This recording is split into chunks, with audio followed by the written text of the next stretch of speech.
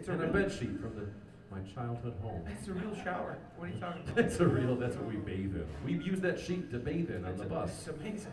It's a bathing sheet. It has a hole in it.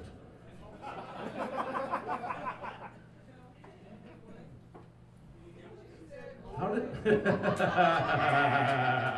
So mature. I don't know how he sees with that bag over his head, quite frankly. He drives with that over his head. That's how he drives us on the bus. Scary.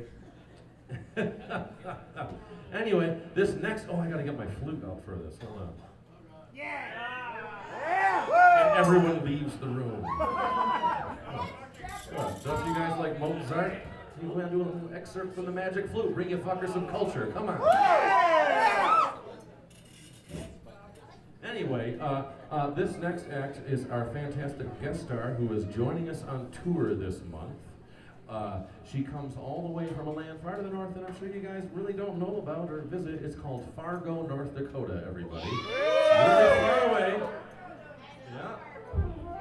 Yeah. She comes from Fargo, North Dakota. She's joining us on this tour. We're pleased as punch to have her. Her name is Miss Anytime Joe. When I was very young and I'm always late to rest, I was reminded of a book from the praying mantis.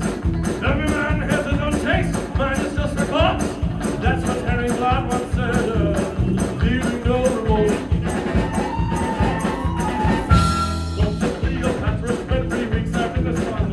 That way Mark Antony knew the informers were having fun. I like doing it with the dead. History's good, it's okay. You can't get me from a step. And that's quite an easy life.